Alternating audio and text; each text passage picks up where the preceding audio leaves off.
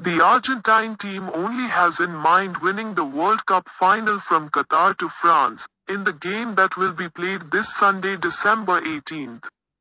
However, now the Millionaire prize that the champion will have is revealed, and it is a figure that also encourages the Albiceleste to give new joy to the fans.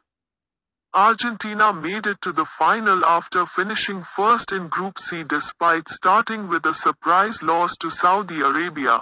They bounced back to beat Mexico and Poland. In the round of 16 they faced Australia and also left the Netherlands on the road in the next round, with a penalty shootout included and the controversy over the Dutch sayings. In the semis, Lionel Scaloni's team beat Croatia and gained access to the great match.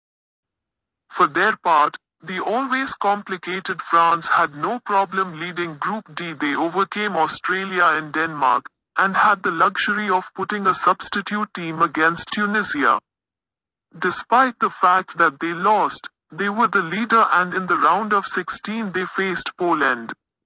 Already installed among the 8 best in the world, he eliminated England and later Morocco.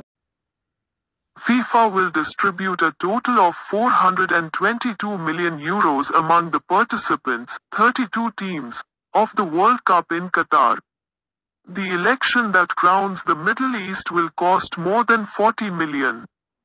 29 will get the second place. As part of this, Morocco or Croatia will receive $26 million if one of the two finishes third.